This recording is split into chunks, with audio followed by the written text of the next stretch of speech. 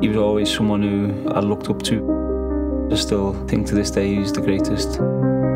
Part of his genius, part of his magnificence, is the fact that he is so vulnerable.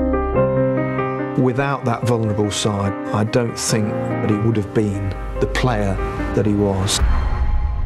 Paul Gascoigne is the special one. Oh, he leaves two for dead. Players in the middle. That's all I knew for Paul. I just loved entertaining. The atmosphere in the World Cup was incredible. It lifted him from being a great footballer to a national treasure. Paul Gascoigne is Gazza. Gazza is at the centre of Gazza mania. Gascoigne's expected to become the richest player in the world. Everything was coming thick and fast. You're in a position that most young men would say is a dream. It could turn out to be a nightmare, you know.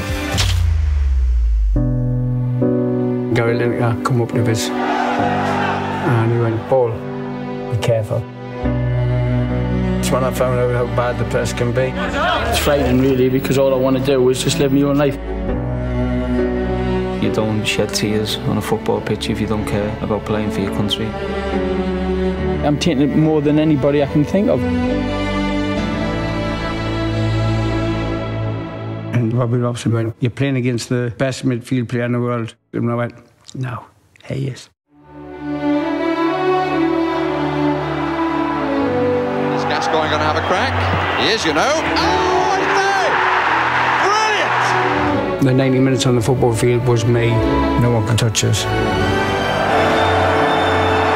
I'd say he's the most exciting English player I've seen and certainly the best.